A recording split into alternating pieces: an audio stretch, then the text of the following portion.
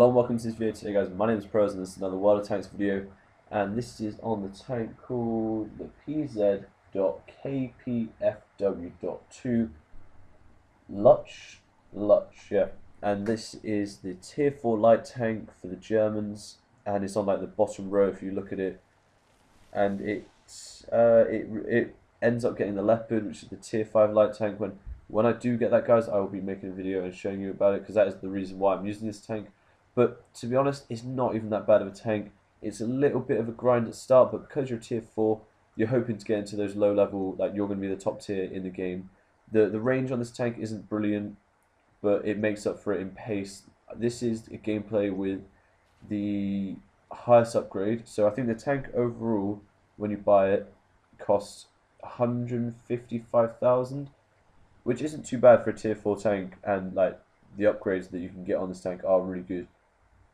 What I'm running at the moment is the top upgrade, so right across the tree, which I think is about 70,000 to actually buy, but that is a really good upgrade, and that's what I'm using now, and it does increase the pace a lot.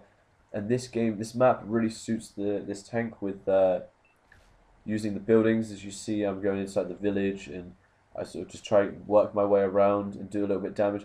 The reload is a bit of a killer on this tank, as you see in a minute. I'm sort of just waiting for my reload to hurry up, but if you pace your shots and you've only got like one enemy, unload everything you can, then get out of there, or go hide for a minute. But it's honestly a really good tank.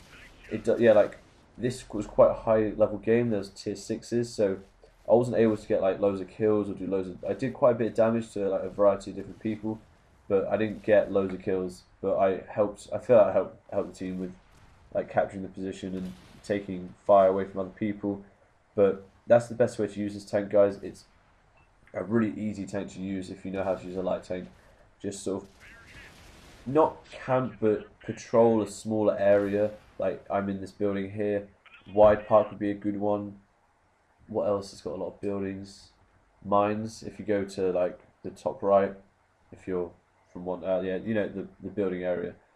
But yeah, it's a really good tank for that. And just because you're so small, you can easily get behind buildings. Because sometimes it's frustrating when you're trying to move with this with a tank, and then you get shot right at the last second. It's just your tracks poking out because you're quite a long tank or quite a big tank like the Churchill or a Matilda maybe.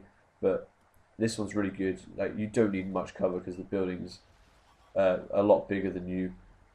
The whole turning and everything, it is a light tank, and that's why it is so good at turning.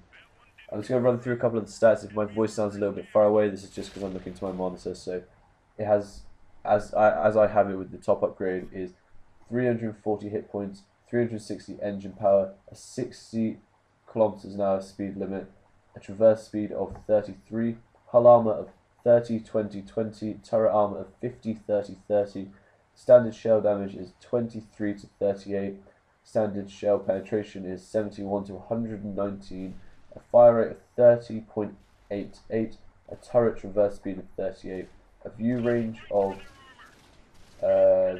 is 360 meters, and signal range is 455 meters. So obviously key stat is its engine power and its speed limit, and even going like downhills as well. You're just bombing it, as you see in a minute when I try rally the team to go capture the position.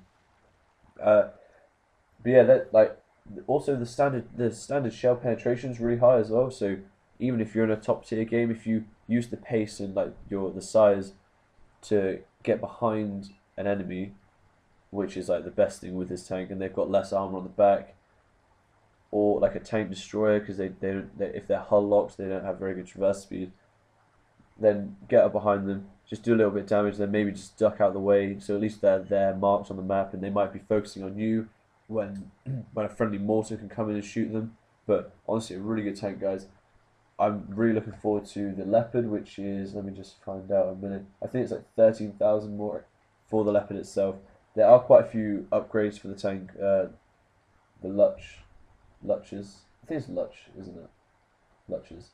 There's quite a few upgrades. 1, 2, 3, 4, 5 upgrades. You only need to get 3 of them, but I do recommend the 4th one.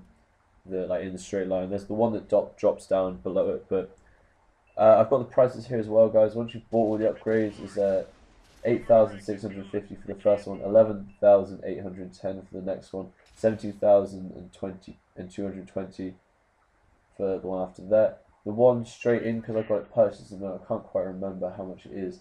I think it's about 70,000, so it's quite expensive. But if you're using this tank for a long time, it is, and if you're okay with money and getting money, then it's fine.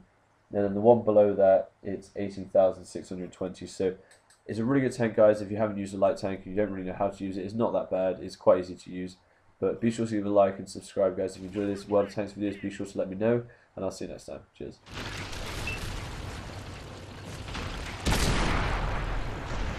Mission accomplished.